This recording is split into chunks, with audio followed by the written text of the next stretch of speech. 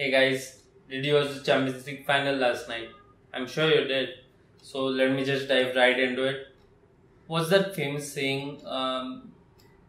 If you can't beat them in this sport, play them in another sport, right? That's exactly what Sergio Ramos did last night. He couldn't beat Mo Salah or even have control of him in the game of football. So what does he do? Play WWE. A perfect arm lock leading into a crossbody slam, and Mo Salah breaks his shoulder. At least that's the initial verdict. He's been taken to tests, and depending on the results of this test, he's a doubt for the FIFA World Cup as well. Yes, so this happened in the 30th minute of the final, and I'm sure Real Madrid must have looked at the previous game against Roma for Liverpool, where when Mo Salah isn't playing, Liverpool are not the same team. You get to control the game and you get to win against them and all that. So, till the 30th minute, Liverpool were playing really aggressive, really brilliant football. They were out of the blocks real quick. They were pressing Real Madrid. Real Madrid barely had any chances except the one where Cristiano Ronaldo and Benzema both were offsides. They didn't even add a shot on target other than that, and Liverpool were really testing the Real Madrid defense. They had a few good chances, few saves by Keylor Navas. The one from Trent Alexander-Arnold was really brilliant. And yeah, Liverpool were dominating the game till the 30th minute, where Sergio Ramos decided that he himself will win the Champions League for Real Madrid, and that's what he did in a way. After Salah's injury, Lallana came on for him, and the game had slowly died down, even because of the sadness related to Mo Salah's injury. And soon after, another blow for the flow of the game was Dani Carvajal's injury, where even he looked like a doubt for the World Cup. I think he got a clip on his heel from Liverpool defender, but he has a recurring problem with his calf, thighs, and so we don't know what the problem is yet. But yeah, even he is a doubt for the World Cup, and yeah, he was out of the Champions League final. And by the 40th minute, we had two substitutions, one from each team. But from that point on, Real Madrid started dominating the game more and had a few good chances towards the end of the first half. The best one falling for Isco, where he hit the crossbar from a volley. It was a tough volley. He didn't have time to control it in a way. But yeah, Real Madrid came really close, and Liverpool were lucky to get into the changing rooms at half time with the score 0-0. The start of the second half was actually even more exciting. Both teams were going for it. Real Madrid were more confident and were dominating the possession. At one point in the first half, they had over 65% possession. But yeah, in the second half, they were dominating possession, but Liverpool weren't holding back either. They were countering very, very well with their own high-speed plays.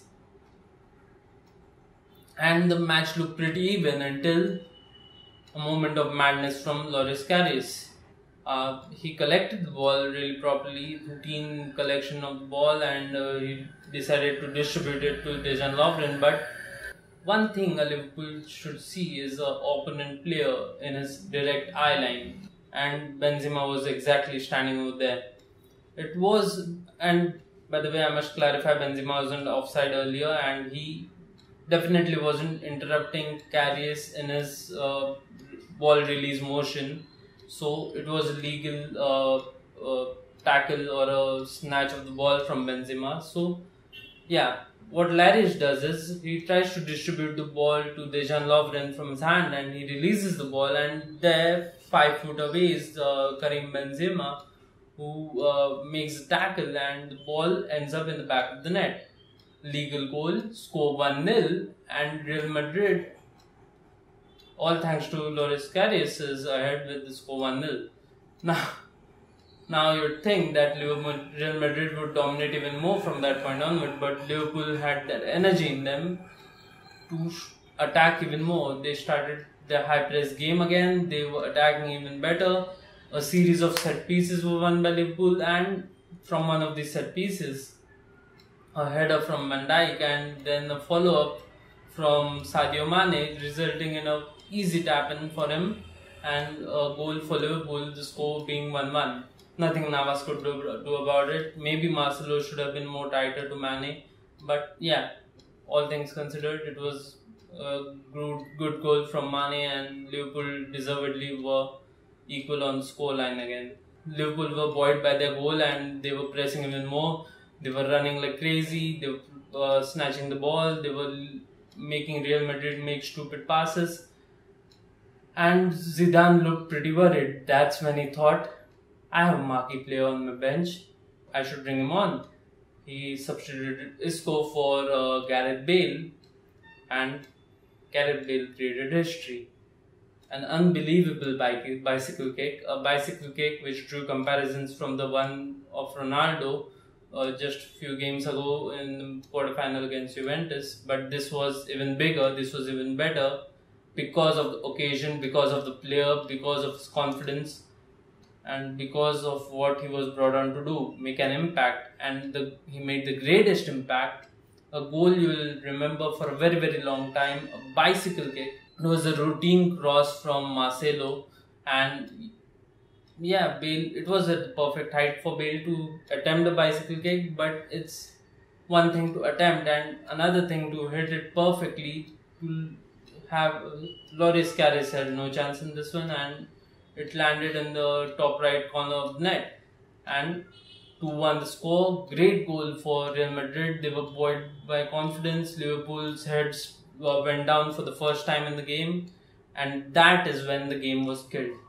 A lot of people have been saying on social media, here, there, everywhere, maybe they're tired of watching Real Madrid win the Champions League, but they were saying that this wasn't a competitive enough game. Neutrals were complaining about the difference in, talents of both the teams, if you will, difference in quality.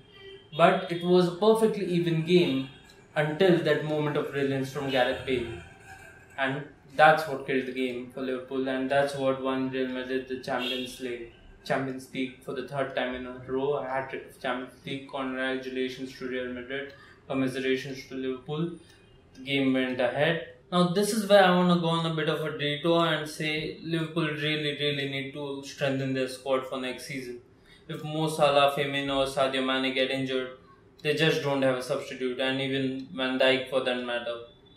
They really need an attacking midfielder or striker and another central defender, if you will.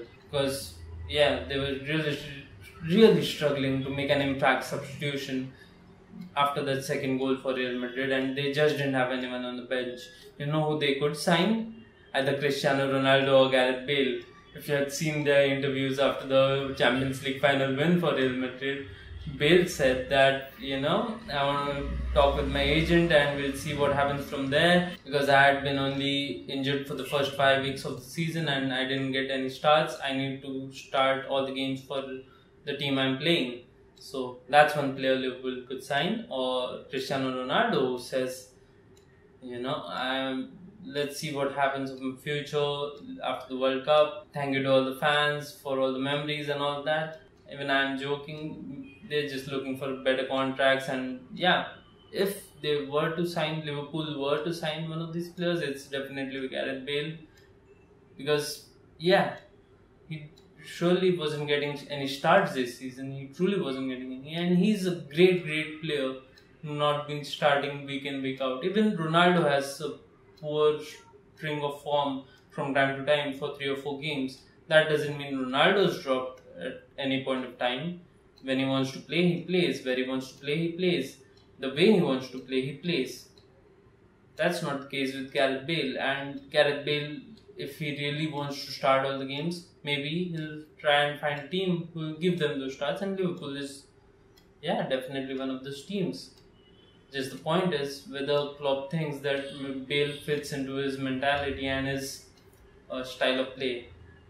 That maybe not, maybe we'll see through the transfer window as things unfold. But yeah, coming back to the game, after the second goal for Real Madrid, we'll think Liverpool will push on again.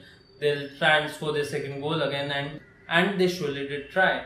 But the problem here was the upright post. Sadio Mane had a terrific shot from outside the box with his left foot, and it went through Ramos' legs, and Keylor Navas was beaten as well, but the pole got in the way, and yeah, Liverpool were denied the equalizer, and that was the only chance I can think of which Liverpool had in the last 30 minutes, because Real Madrid controlled the game from there on, and Liverpool couldn't make any impact substitutions. The only substitution they made was Milner out and Emre Can in. Solanke has scored just one goal in all the games he's played for Liverpool, so that wasn't going to help. And well, if you think that a good goalkeeper who's led his team, who's been a part of a team that's been in the Champions League final, has done a blunder, you'd think that he'd be more in a zone, more concentrated, more trying to save the ball, make up for his errors, but no.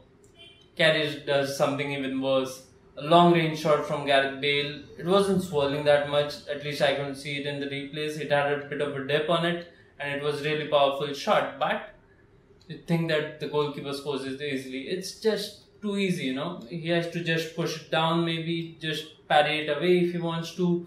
Even he can just jump and catch it. But no, Karius does a weak attempt of pushing it away. It hits his fingers and goes back in net. 3-1 for Real Madrid, 2 goals for Gareth Bale, and you know, Real Madrid really has to thank Karius for that win in Champions League. 2 easy goals were given away, and the takeaway from it is a hat-trick of Champions League wins for Real Madrid. In 5 years, they have won 4 Champions Leagues. That's an unbelievable achievement. This is a team which has defined an era. And I'm not talking cynically or I'm not talking about Karius mistakes, but this team is truly a team which has defined an era. Show me a team, even in the next 50 years, who's going to win 4 Champions Leagues in the next 5 years, in a 5-year span. I don't think that's going to happen. Given the level of competition, given the amount of competition that's growing all throughout all the leagues and all the teams which are coming up, no one team can win these many Champions Leagues in a row right now, and the history of the competition suggests the same. Before this hat-trick of championships for Real Madrid, no team had won it twice in a row. So yeah, this truly is a team which has defined an era. A player won the Champions League for the 5th time in Cristiano Ronaldo. A manager won Champions League 3 times in a row, and he won it as a player for the same club back in 2002, Zinedine Zidane for Real Madrid. All the record books were rewritten yesterday night, and credit to Real Madrid. It's truly a great team. Commiserations to Liverpool. They must be really down and hurting and blaming Karius maybe. But yeah, they came here as a team, they lose as a team, just like the captain Henderson said after the game. Klopp, he must be inconsolable with his 6th straight final loss, but sometimes things don't go your way, and if Liverpool strengthen their squad, they can surely mount a better challenge next season. But big congratulations are in order for Real Madrid for this amazing title win last night. It was a great game until Gareth Bale killed it. It was a great game until Mo Salah left and Sergio Ramos won them the game. Sergio Ramos does look like a player who has a superiority complex kind of thing. He even purposely delayed his pass so that Sadio Mane could tackle him and get in the books of the referee. And yeah, you could see it in his celebrations, in his demeanor, that he is the boss at Real Madrid and likes to be treated with the respect, and he deserves the respect given what he has achieved for the club. But yeah, he might have ruined a player's chances of playing at the World Cup. A great player's chances at that. Congratulations to Real Madrid on the Champions League final win. It was a good final. Now from my next vlog, I'm going to be back to the World Cup squads and the World Cup tactics and the matchups, and I'm going to talk in detail about the history of the Football World Cup and teams that have won, the great teams of the past. I'm going to be building up for Russia 2018, which starts on the 15th of June. We're also going to take a look at the stadiums and different places where the matches are going to be held. So do stick around for that. Most of the teams have announced their squads, so that's enough for me to get right into it from the next vlog onwards. Subscribe to my channel, stick around for World Cup vlogs, and yeah, just keep liking, subscribing, sharing, and do your thing. Let me do my thing. Let's enjoy the World Cup.